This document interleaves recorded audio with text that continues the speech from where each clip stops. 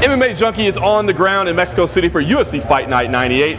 Kind of a light day on the schedule, but that did not mean they didn't have a little bit of drama. Started out kind of fun with the main event. Rafael dos Anjos made weight at 156 pounds. Meanwhile, Tony Ferguson made weight at 155 with jeans and a belt on. He stepped back off the scale and made 154 pounds official. Then things took a real interesting turn. Charles Oliveira came in at 155 pounds. Great, right? Except it's a featherweight contest. 146 pounds was the limit. He missed weight by 9 pounds. However, Ricardo Lamas will take the fight. He will get 30% of Charles Oliveira's purse, and Charles Oliveira cannot weigh more than 165 pounds.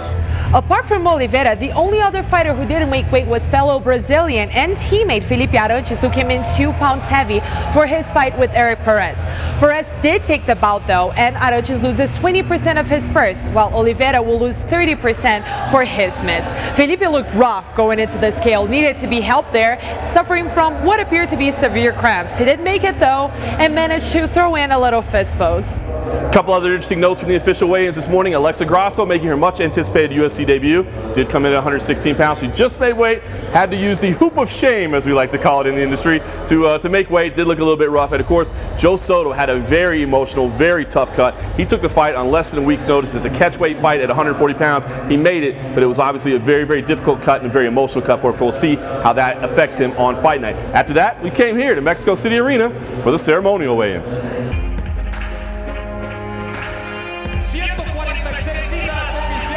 The ceremonial weigh-ins were actually pretty tame, except for Eric Perez and Felipe Arantes, who had a few words for each other. We don't know yet if they were weight-related or not. And apart from that, of course, Sam Alvey, we can always expect something from him. He and his wife showed up in full Dia de los Muertos makeup to make the crowd all the more excited.